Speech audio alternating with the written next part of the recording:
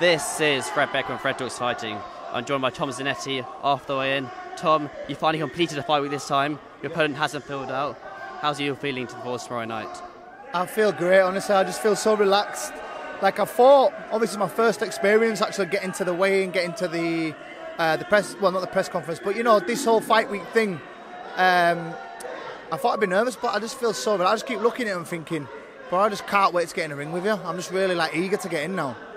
On the pad workout, what do you make of Slim's reaction to your pad work? He seemed a little shocked almost. His face dropped. He just knew that he had more than he bargained for. He just knew that I'm not a joker. I'm not just coming to fucking piss around. I'm coming to have a fight. And I feel like he didn't expect that.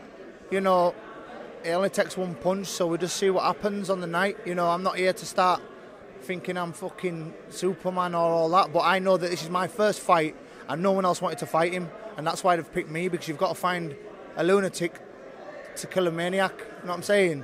And that's why I'm here to do a job. Do you believe you punch harder than Slim? I punch a lot harder than Slim, yeah. 10 times. So do you believe that's going to advantage over him? It's not about that, is it? You know what I'm saying? It's precision, and it's the whole night itself. I'm very relaxed, and I'm gonna give it my all. So we'll see what happens. Awesome. I'll let you go then, Tom. Thank you. Thank you very much. Thank you very Cheers, much. boss. Thank Awesome. you.